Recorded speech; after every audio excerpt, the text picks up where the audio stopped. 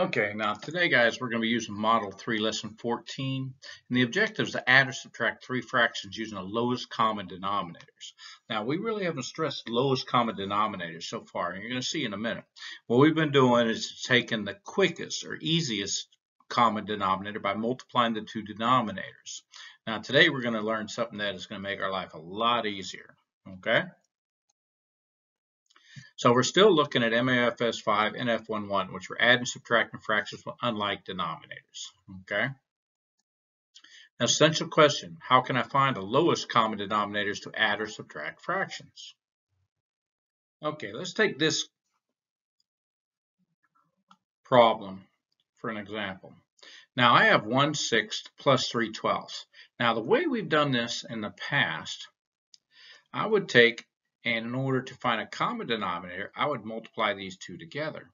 And I'm going to get 72. So, wow, I'm going to convert both these to 72. So, I would end up having to multiply 6 by 12 to get 72. So, that means I'd have to multiply the top numerator by 12. Now I end up with 12 72s. Now, the 3/12, I would end up having to multiply that by 6 over 6. Now it would give me 18 72s. So my final answer here would have been 72, and I would have ended up with 30. So 30 72s. And more than likely, this answer is not going to be available on your multiple choice. So you're going to have to reduce this. Now,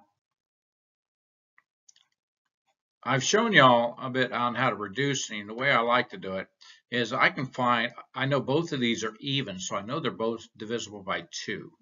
And I know 2 times 15 would be 30, and 2 times 36. So I'd end up with 1536. But this is still, I can still reduce this, because this answer still probably wouldn't be in your answer for multiple choice. And I can see the both multiples of 3. And I know 3 times 5 would be 15, and 3 times 12. And I'm dividing and multiplying by 3, so I can take them out. So my final answer would be 5/12. Now, that was a lot of work because I had to reduce it. Now, let's talk about least common denominators, okay? Now, if I were to take both multiples, both factors, I'm going to say 6 and 12, and I started to skip count to them, I want to find a multiple they both have that's lowest. And I go 6, 12. Oh, wait a minute. Look at that. They both are factors of 12. And that really should be the first question you always ask yourself when you have a couple fractions. Can I turn one of the denominators to the other? And you can see in this case where I have 1/6 plus 3/12, I can turn this 6 into 12s. And that's all we want to do is have common denominators. So I know 1/6 times 2 over 2 would give me 2 12s. So I have 2 12s plus 3 12s equals 5 12s. Look what we did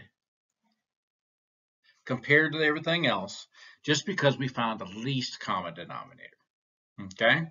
So that's what we're going to be doing from now on. We're looking for the least common denominator. Not the easiest. The easiest is just to multiply the two denominators together, find a common one. But we want to find the least common denominator. Let's try something else. Now this time, let's say we got 3 fractions, and we're going to add them together. And I'm looking at them, and the first thing I want to see is, can I turn one into the other? And I see I got 1/2 and 1/4 and 1/12. Now, do I have to add them all together at the same time? No. Remember, we can add them together, 2 of them, then add the third one. So that's what we're going to do. And I'm going to take these two first right here, because I can see I can turn halves into fourths very easy. Because 1/2 times 2 over 2 would give me 2 fourths. So now I have 2 fourths plus 1/4 plus 1/12. When I add the 2/4 and 1/4, I'm going to get 3 fourths And now I have 1/12. Now, once again, I can ask, can I turn one into the other? And if I don't know, it's always good to come up here and do this. And the first thing I'm going to do, I'm going to go 4, 8, 12. Well, looky there. They both can be turned into 12 again. So I'm going to take my 3/4. I'm going to multiply that by 3/3, which gives me 9/12. So now I have 9/12 plus 1/12, which equals 10/12.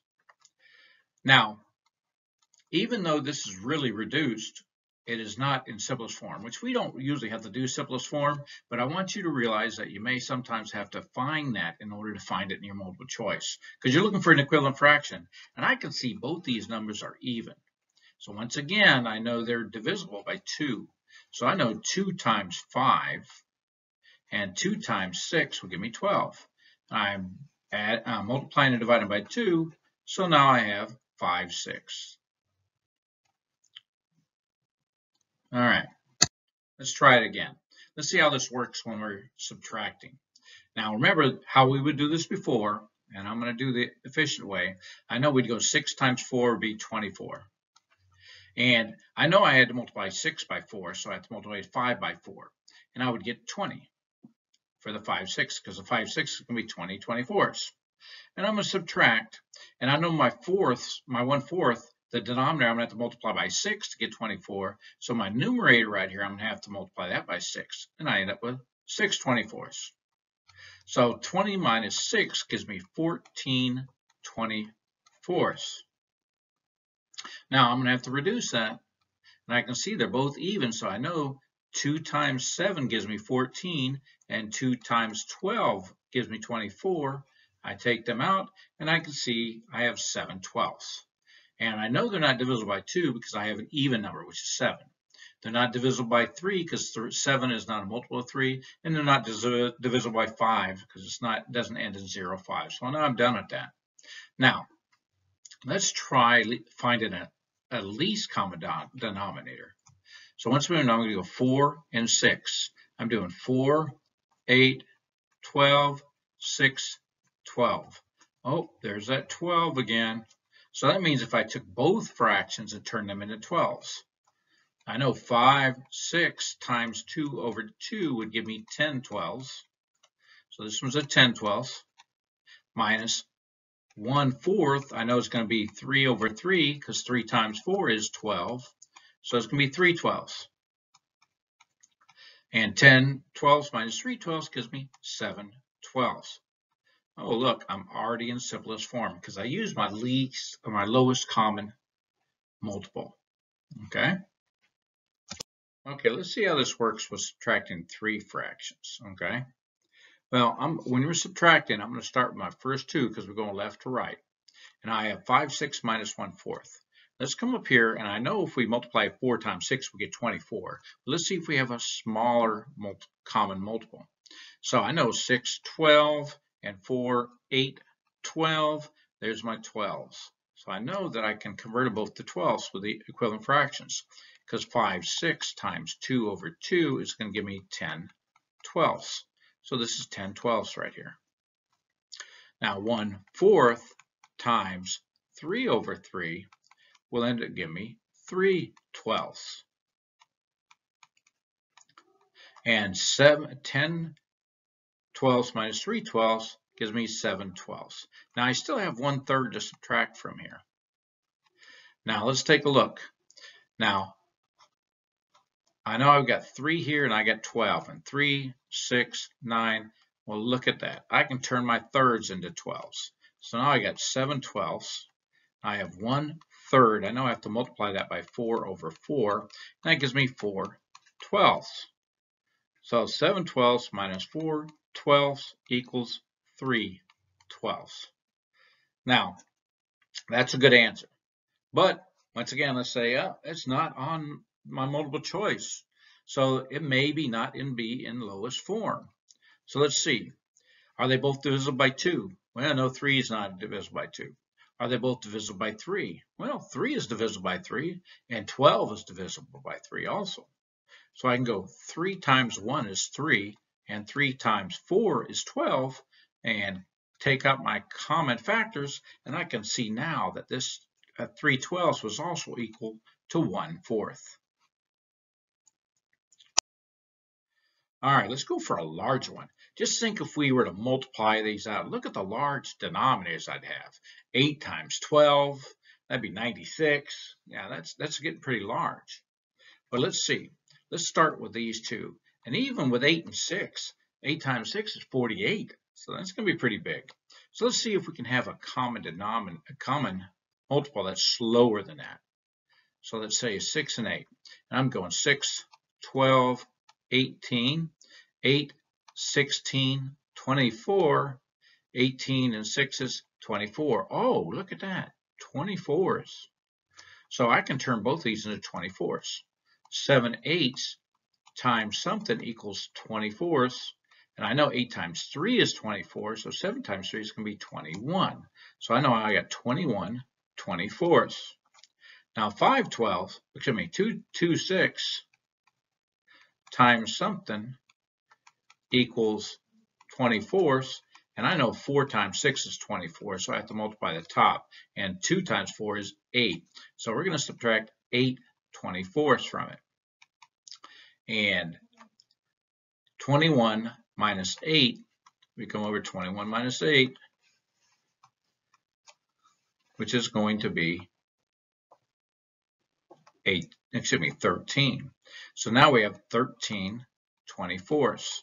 Now we still got to subtract 5 12ths from here. But if you look, 12 and 24, the next multiple of 12 would be 24. So we can just turn them both into 24s now. So 5 12ths times 2 over 2 would equal 10 24ths. So now I got 13 24ths minus 10 24ths equals 3 24ths. Now, that looks pretty low, but let's look at this 3. I know 8 times 3 is 24, so I can see that 3 times 1 here and 3 times 8 would equal 24. Take out the common ones. So I know 3 24ths would be equal to 1/8. All right, so the basic rule on this one, you have 3 things. Now, 3 things I would look at as soon as I had 2 fractions I was trying to add or subtract. My first rule would be see if you can turn one denominator into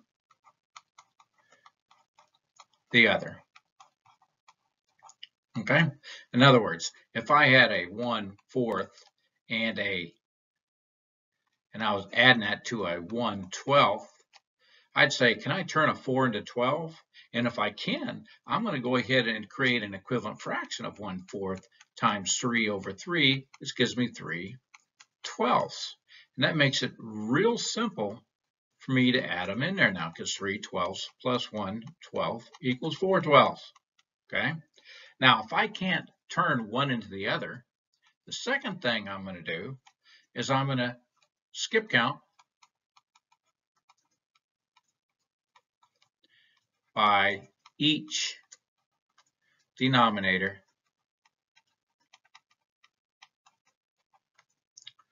to find the LCM, which is the least common multiple. So in this case, let's say 4 and 12. If I didn't recognize that up at 4 and 12 up here, I'd skip count by 4, 8, 12, and I can see that 12 is the common multiple, okay? The least common multiple. Now my last choice, number 3, my last choice would be to multiply the denominators